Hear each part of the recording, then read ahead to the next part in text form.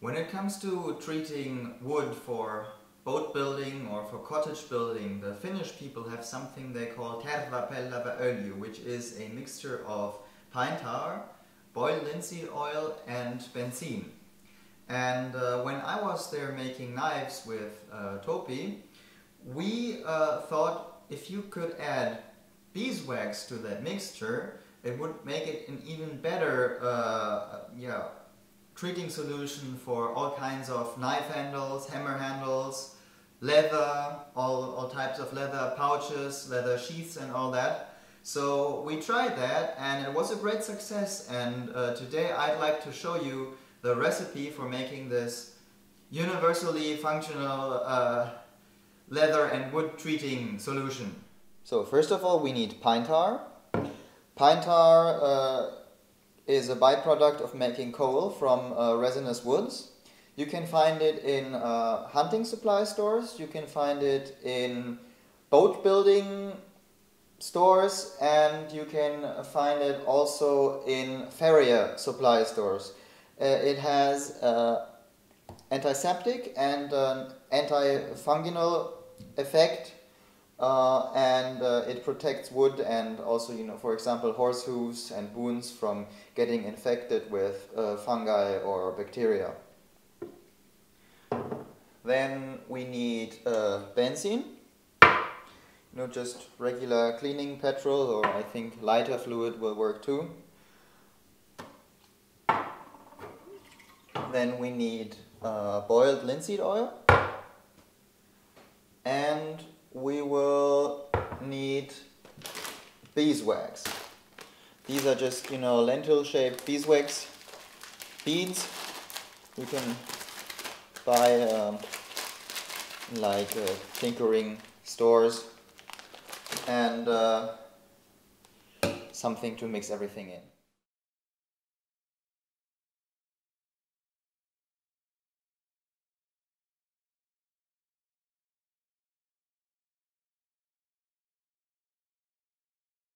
So the next thing we need is heat, and if you're working with benzene and all that kind of stuff, you never want to put it on a direct heat, especially not if you have a gas stove.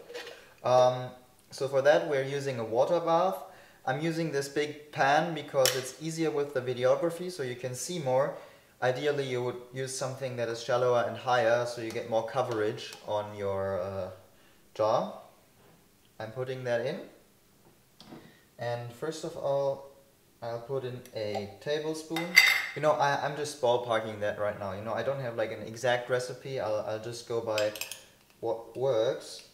And I'll put in a big tablespoon of the tar.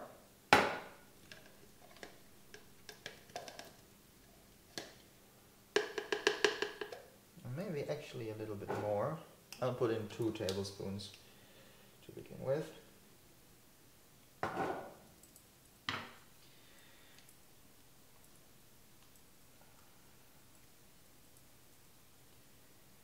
So when that tar stood around cool for some time, it turns pretty hard, and I want to let this stuff get liquid again.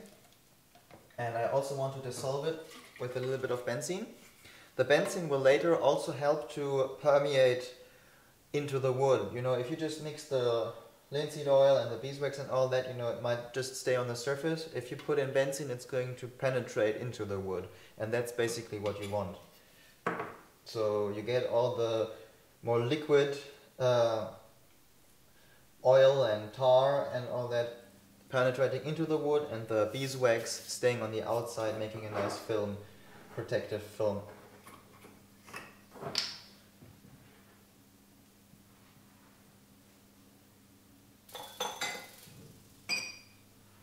And again, I don't have an exact measurement. I will just, maybe take half a cup of benzene. So probably just equal amounts with the tar. Dissolve it in there.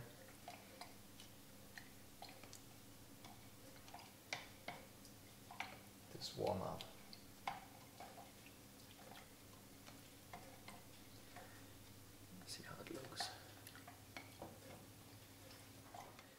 think I'll put in a little bit more tar, so I get a little bit smoother consistency.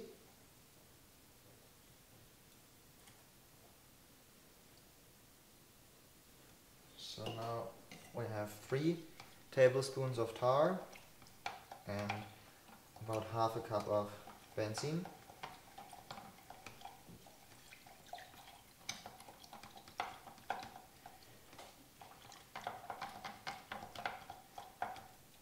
That already looks quite a lot like the terva-pella they have in Finland.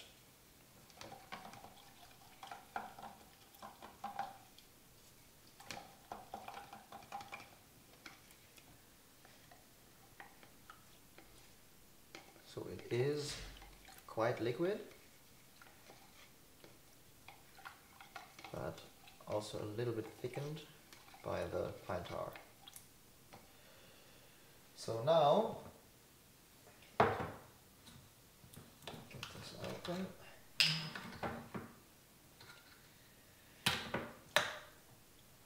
I put in the boiled linseed oil, and I'm just filling it up about an equal amount.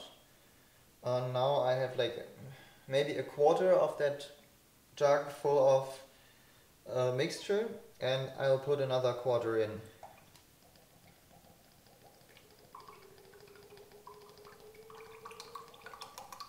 Up. So I'll mix that.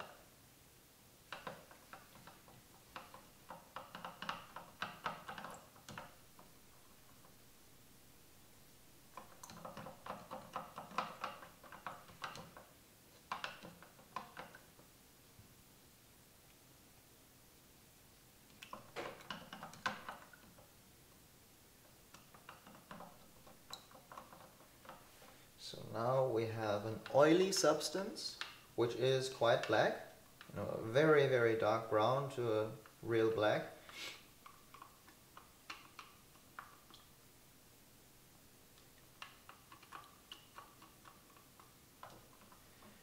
And now we need to let it warm up. I'll cut the video now, so you don't have to wait until it's warm.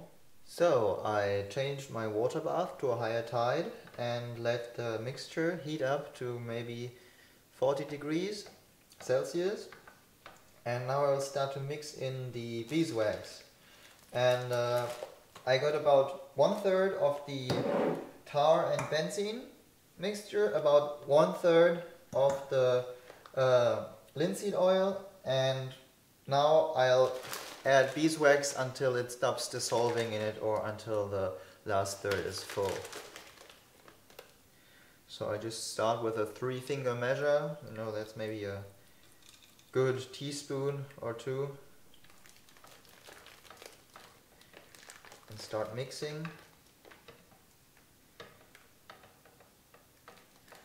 And I have to get a tablespoon to see if they dissolve.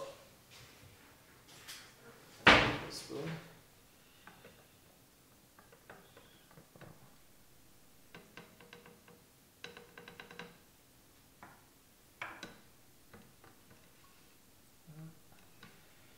This will certainly have to become a little bit hotter.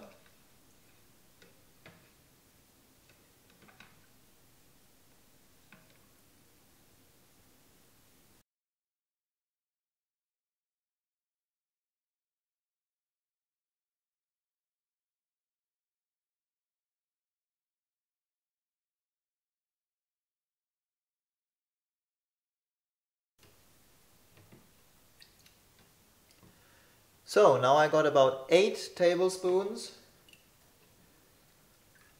of beeswax in the mixture, and now I need to cool it down, and I need to keep stirring while it cools down.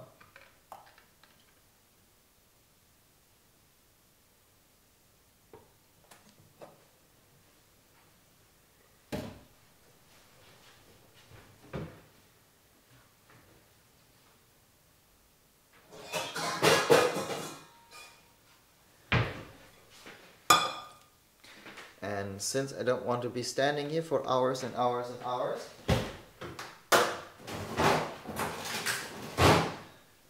I'll cool it down in ice water.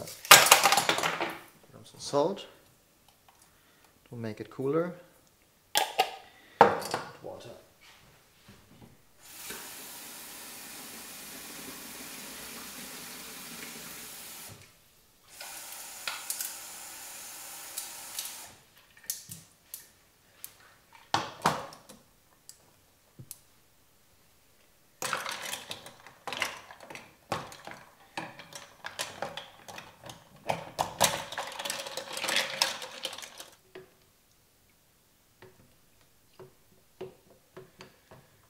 Now I'll keep stirring it until it's cool, and we're looking for a creamy paste-like texture, like the stuff you would put on your shoes to treat them. And while you keep stirring it, you will feel it get more and more tough and lose its viscosity.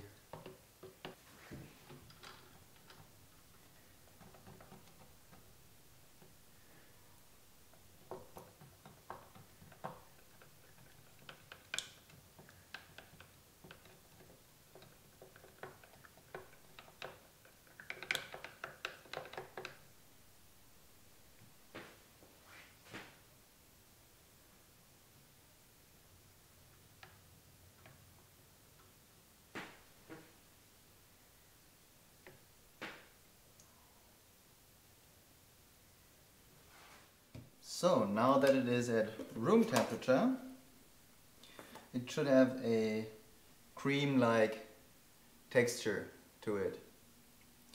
And now we can use it to treat handlewood, to treat leather, and I just finished this new knife.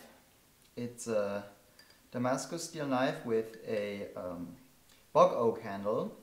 And I'll use the solution now to oil the handle, and let's see how that will look. Take a rag, get a little bit of that paste. You see it has that paste texture. We'll rub it into the handle.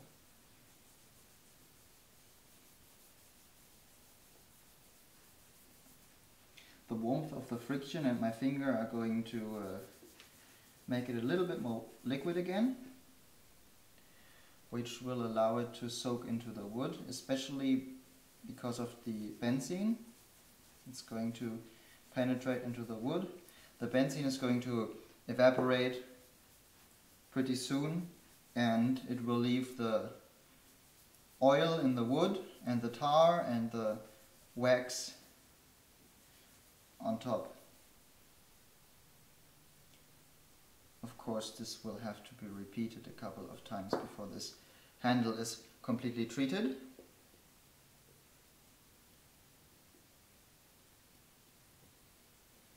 Also cover the German silver bolsters with it. And let's see how it looks on the blade, because you also want to protect the steel from rusting and staining.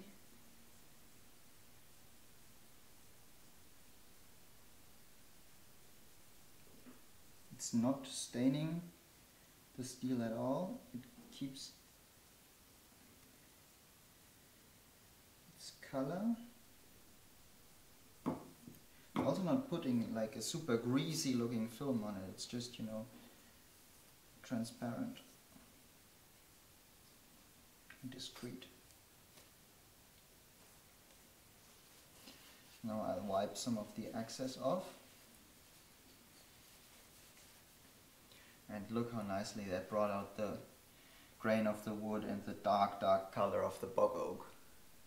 Let me put that into the camera better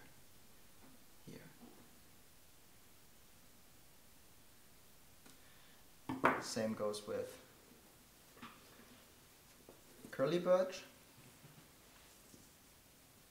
Now just wipe it down. And if you have a bright wood like this curly birch, it's not going to darken it much. you know, although you have that black tar in there, it's only, you know, if you look on the rag, it only has like a honey color in the end.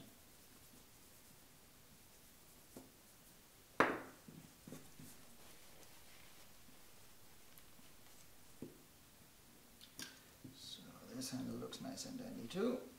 And now I'll put some on the sheath.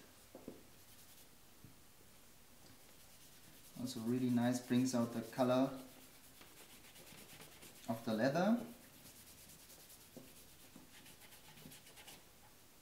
The oil will moisturize the leather and the wax will protect the leather against water from outside.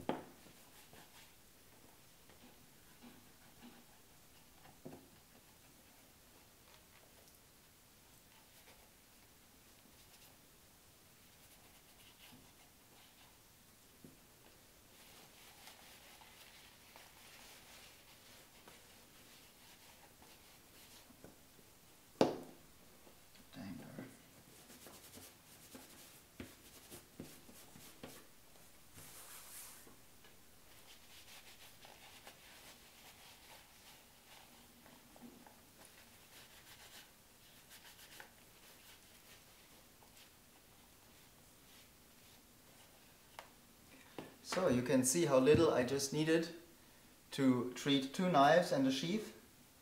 I guess this 625 milliliters, so just a pint, you know, is going to last me for a good couple of years. So now have fun to make it yourself. Be careful with, you know, all the fumes that come off of that stuff while you heat it, and, you know, working with, yeah, well, chemicals, you know, this petrol stuff and all that in your kitchen, and have a good time.